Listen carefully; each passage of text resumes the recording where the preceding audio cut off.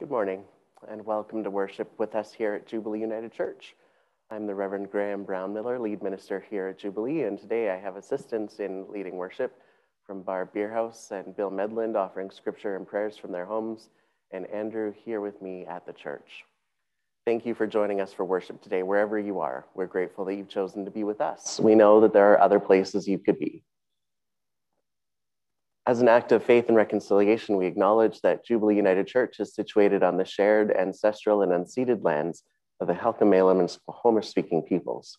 We equally respect each of the nations who share territory in what we call Burnaby. We recognize that when we come, we are different in many ways, and so whomever you are, however you need to be here, we affirm you and your presence, truly hoping that you find a place for yourself here. Coffee and pajamas are a fine way at being in worship.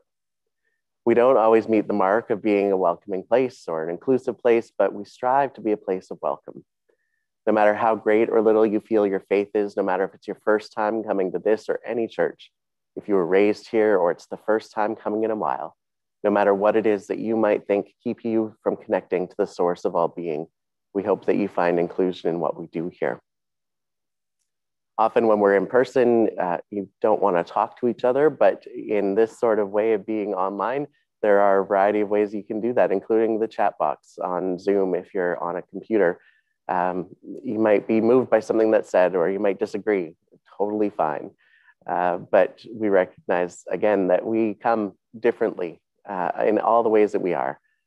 We are different in our stage of life, in our theological expression, in our personalities, our gender identity and expression, our sexual orientation, our language, skin color, culture, race, marital or economic status, ability, and whether or not you find yourself to be a Christian, or if you have questions and doubts.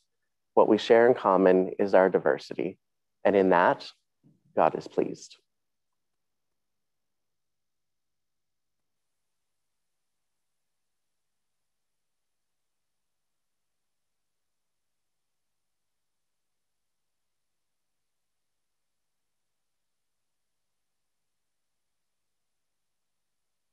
Our days are lengthening, and we are preparing for the celebration of Easter. In the midst of this season of Lent, we light our Christ candle, reminding us that God's light shines in our world and through us, despite all the things which make it hard for us to witness to the light. The flickering candle that is here reminds us of the connectedness that we each have, that spark of light that is in each of us, that spark which comes from the light from which all light comes. Thanks be to God.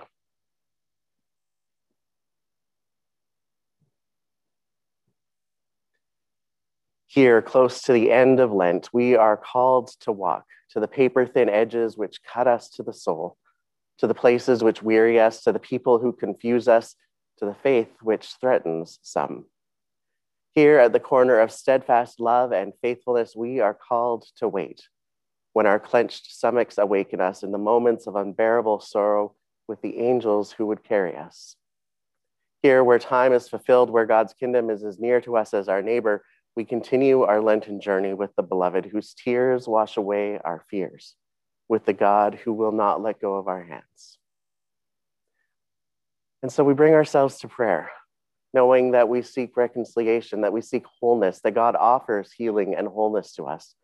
And so we pray.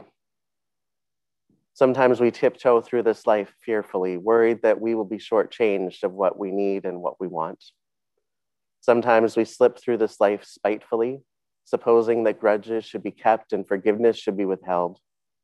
Sometimes we wander through this life obliviously, unaware that small and large miracles surround us. Sometimes we barrel through this life heedlessly, ignoring that there is goodness and beauty to be noticed. Sometimes we stomp through this life noisily, forgetting that you, O God, may just be waiting to meet us in the silence. And so we bring ourselves to silence, offering the prayers of our hearts.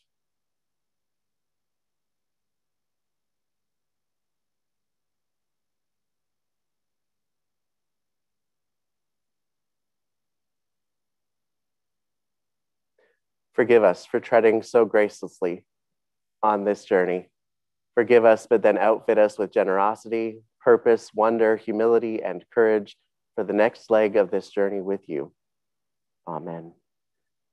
Friends, even when we tiptoe fearfully, slip spitefully, wander obliviously, barrel heedlessly, stomp noisily, even then, God meets us and offers us love and grace, and we know that we are forgiven people, now and always. Thanks be to God. Amen. Children, youth, young at heart, all of you, we have a story today. We have a story every week. We tell our scripture story in a variety of ways. And so for one way, though, is to tell our story a little bit differently, a little bit easier to understand. So we're going to put up a version of the Spark Bible reading that we're going to hear later today. And it's there for you to look at. I'm not going to read it as it's written, but just to know that if you're reading it while I'm talking, that's okay. You will hear the story read differently from the New Revised Standard Version. But this is one of those where when we tell the story, sometimes the themes can get just a little bit too big. And so we know that people came to Jesus. They wanted to meet with him. And he was saying something about when a seed is planted in the ground, it dies, so a new plant can grow with many seeds on it. And people ask what that means. And then all of a sudden a voice comes from heaven saying, it is time for me to keep my promise. And so Jesus tells people, he goes with people, he finishes teaching, and people begin helping and serving others, following Jesus. I wonder if Jesus asked you to follow him by helping others, what kind of things would you do? Some of them are things you might already be doing. Some of them might be things that you might be scared to do. But if you were asked to follow and help, what are some of the things you might do? It's a question for you to hold on to think about, to reflect on throughout the week. And if you feel like sending me a response to that question, I'm happy to receive it too. You can phone me at the office, you can send an email, you can post it on Facebook, send me a tweet. I don't know how you're going to get a hold of me, but there are so many ways. And so as you continue to hold on to that story, we hear our common faith story from Scripture.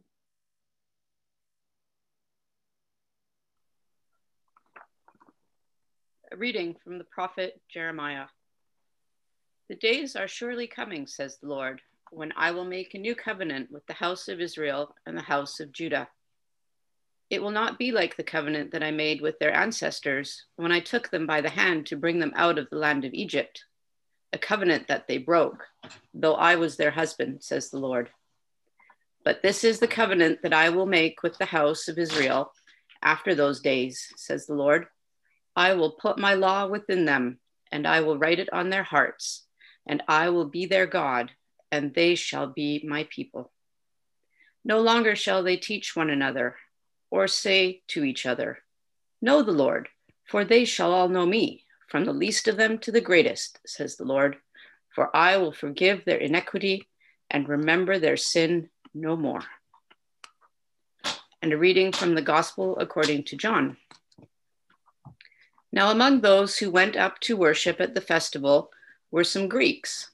They came to Philip, who was from Bethsaida in Galilee, and said to him, Sir, we wish to see Jesus. Philip went and told Andrew. Then Andrew and Philip went and told Jesus. Jesus answered them, the hour has come for the Son of Man to be glorified. Very truly, I tell you, unless a grain of wheat falls into the earth and dies, it remains just a single grain. But if it dies, it bears much fruit. Those who love their life lose it, and those who hate their life in this world will keep it for eternal life. Whoever serves me must follow me, and where I am, there will be my servant also. Whoever serves me, the Father will honor. Now my soul is troubled, and what should I say? Father, save me from this hour? No, it is for this reason that I have come to this hour. Father, glorify your name. Then a voice came from heaven. I have glorified it, and I will glorify it again. The crowd standing there heard it and said that it was thunder. Others said, an angel has spoken to him. Jesus answered, This voice has come for your sake, not for mine. Now is the judgment of this world. Now the ruler of this world will be driven out. And I, when I am lifted up from the earth, will draw all people to myself. He said this to indicate the kind of death that he was to die. Hear what the Spirit is saying through these ancient words of Scripture. Thanks be to God.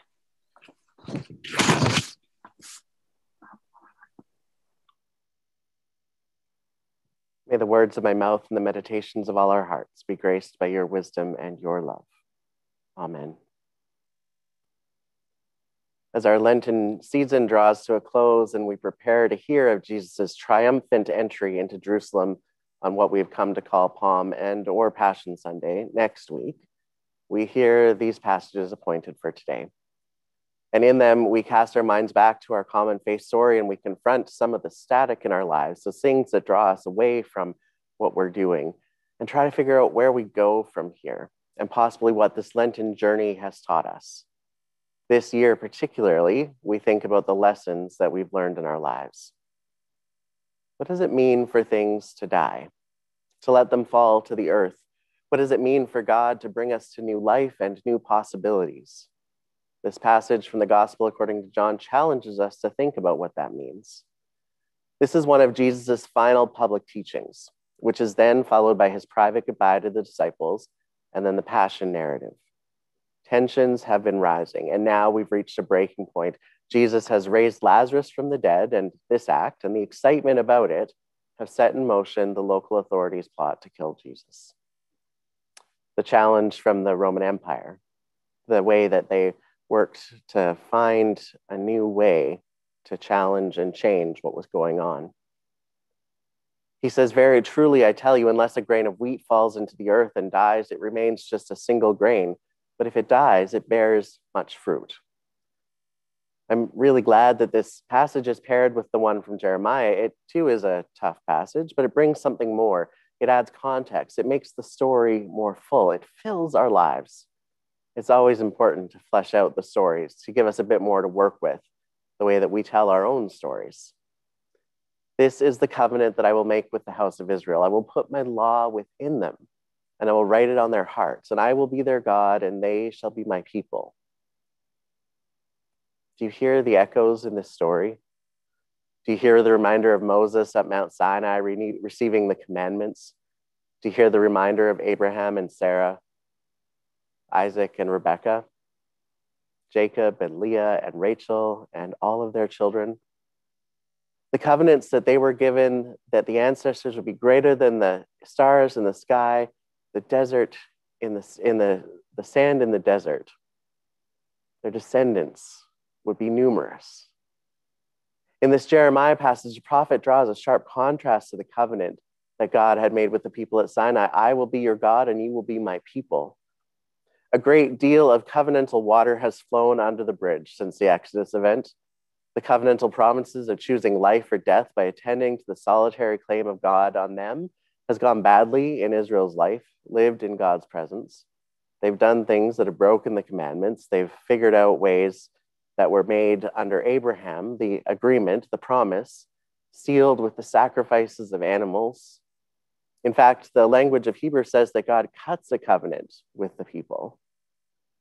With the people of God under Moses' leadership, the commandments were cut into, they were carved into stone.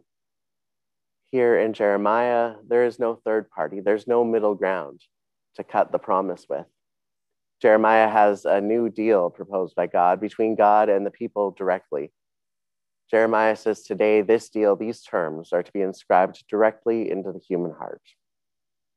Really, though, this new covenant isn't new in its content. It's not a new law, but a new ability to follow the law on humanity's part, a new ongoing intimacy with God. What will be new or renewed will be the inner life of human beings.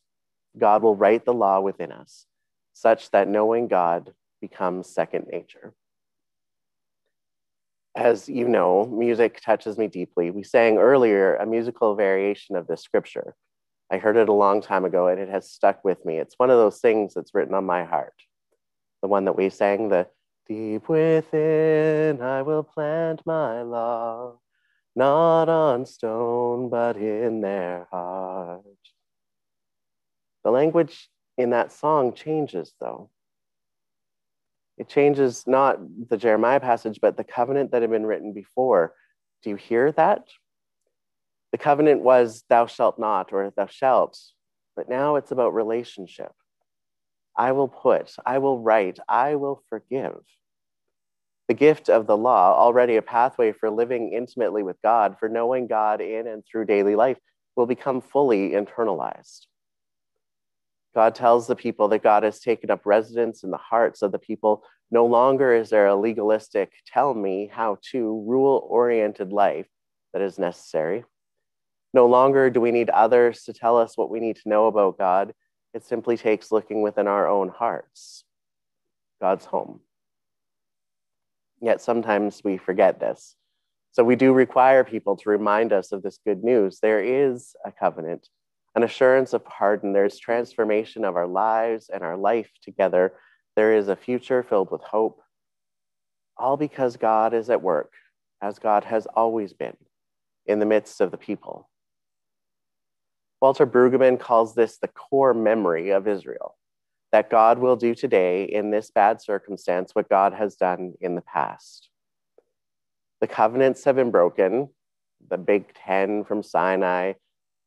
Things are bad, but still notice God uses words like new, heart, and covenant once again.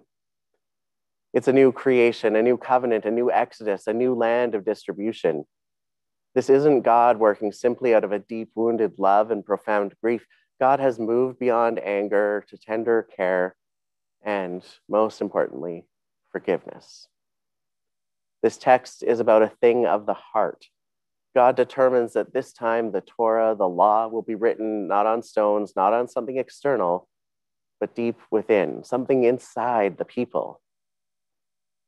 Though in many ways it's new, this covenant doesn't surpass the Jewish ones. It's not a new law. It's a different upcoming era in which God provides new merciful assistance to Israel, enabling human beings to follow the existing law by way of an interior transformation of the heart. Some of our brothers and sisters in the Christian faith use scripture like this to say that we are the true religion.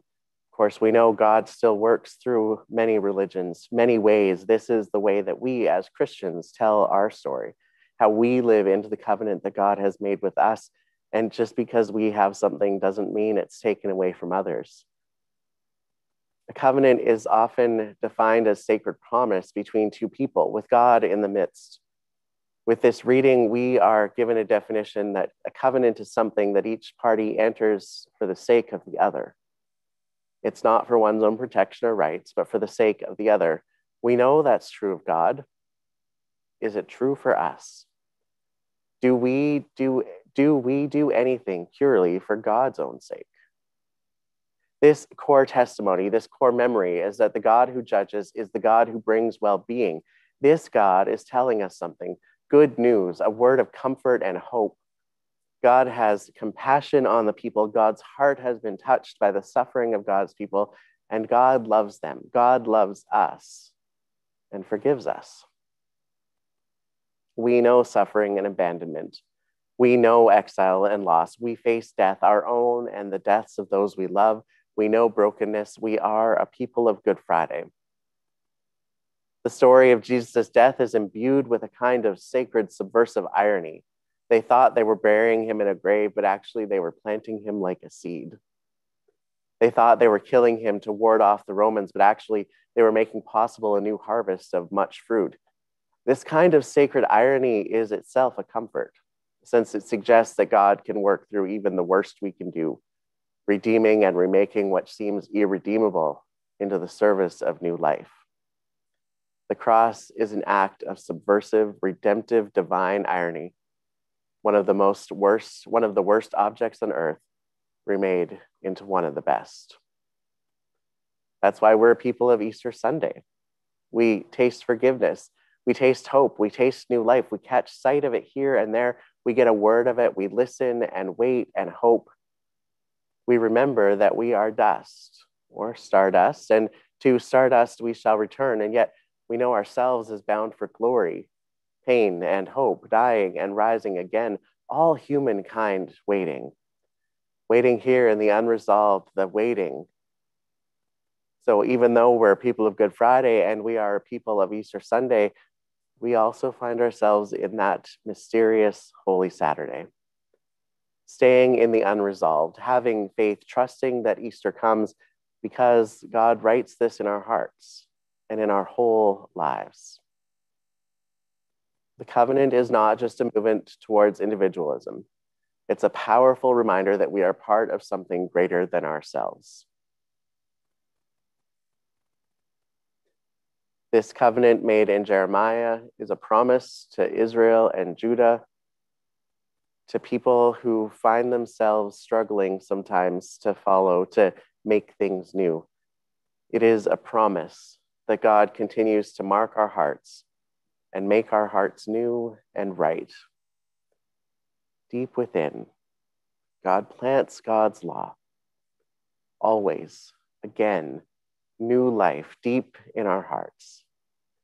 May it be so in your life and in mine. Amen.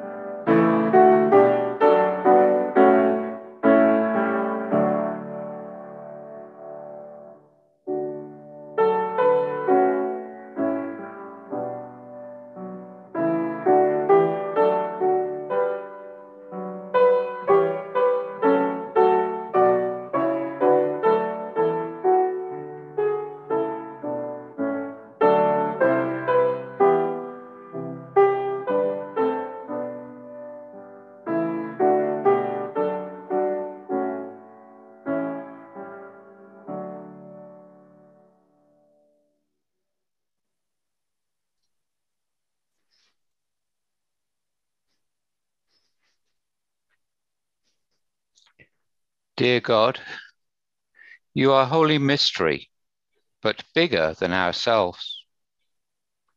Hear our prayers, even those unspoken and held deep within. Our lives are full of change. Some change is easy, some change is very difficult to live with. Holy One, you and your love are the constant in our lives. Your steadfast love never ceases. Your love invites us to grow. You have written love on our hearts. Help strengthen our hearts to respond with love in all situations. The Lord be with you all, and let us pray. God, help us to continue moving towards right relationship and reconciliation with our indigenous neighbors, the first people who lived here. Help us change our systems so that they don't privilege white European heritage over others, but instead focus on restoring justice. Help us change ourselves to be open to learning from elders and from those different than ourselves. We pray for the safety, appreciation, and empowerment of people of color, people of the global majority in our Burnaby community. We also pray for the safe and just distribution of the COVID vaccines. We give thanks for the dedication and work of our healthcare workers and pray for improvement in their working conditions and pay. We pray for strength and healing of those who are dealing with any health or mental health issue. We pray for our seniors and their caregivers. We pray for the youth and young adults and their mental health and their supporters. We also pray for those who live with grief, that their burdens may be lightened and that the light of love will sustain them. God, we pray for the wise use of our Jubilee resources to uplift the most vulnerable in our community. We give thanks for shelter, for food, for staff and for volunteers.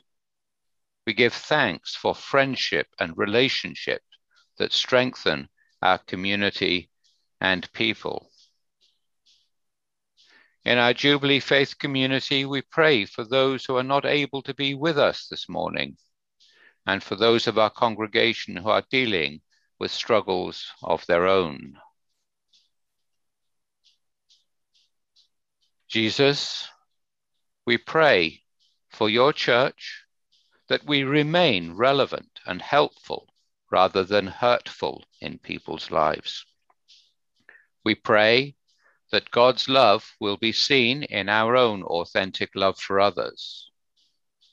God, hear our prayers and help us heal the environment and the people through your abundant and gracious gifts. Let us now take all these prayers, those that are said aloud and those in our hearts, and fold them into the one that Jesus taught us to pray, as we say together, Our Father and Mother, who art in heaven, hallowed be thy name. Thy kingdom come, thy will be done on earth as it is in heaven. Give us this day our daily bread, and forgive us our trespasses, as we forgive them that trespass against us. And lead us not into temptation, but deliver us from evil. For thine is the kingdom, the power, and the glory, forever and ever. Amen.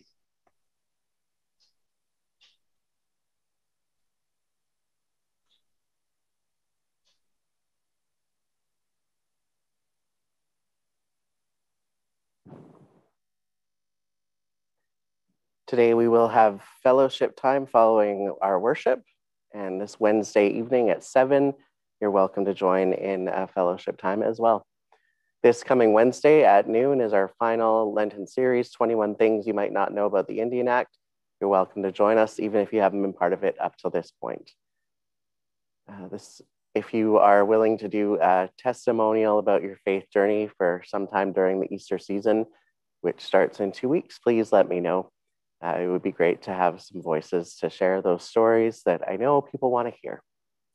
And on April 2nd at 10:30, which is Good Friday, all of the Burnaby United Churches will worship together in a joint Good Friday worship service. You're welcome to join us in those. This week we have 2 birthdays coming up. We'll be celebrating the birthday of Elfrin and of Brenna. And now, Brenna, you're the one that makes most of the cards for everyone. So people are going to have to do something and get a card to you somehow this week. Thanks for all that you have done, and happy birthday to both of you. Friends, we're grateful for whatever you are able to offer, in the ways that you offer of yourselves, in the gifts that you have, in the crafts that you make, in the things that you do, in the money you are able to donate. If you're able and wish to contribute financially to the life of Jubilee United Church, there are a variety of ways. I think you probably know these already, but I'm going to tell you anyways. You can drop off or mail in a check, or someone will come by and pick it up from your house if that makes it easier for you. We have a pre-authorized remittance program that you can join, whereby your money comes out of your bank account once a month.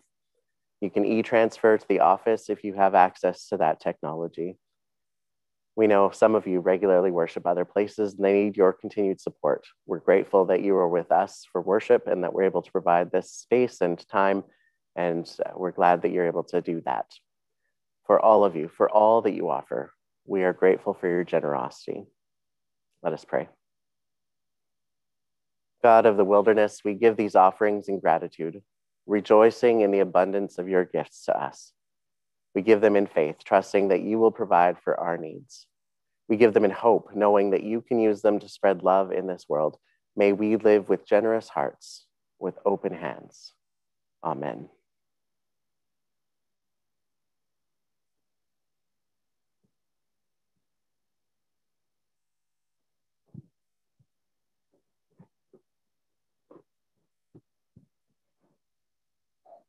It is never promised that you will not be tempted, nor thrown into turmoil, nor stumble or fall, but that by grace you will be saved through trusting God. Grace is a free gift of God, ongoing gift for me and for you. You have a destiny to inherit over which the angels in heaven marvel. And so the quiet strength of Christ, the humble power of God, and the pervasive light of the Spirit continue to be yours today and always. Thanks be to God. Amen.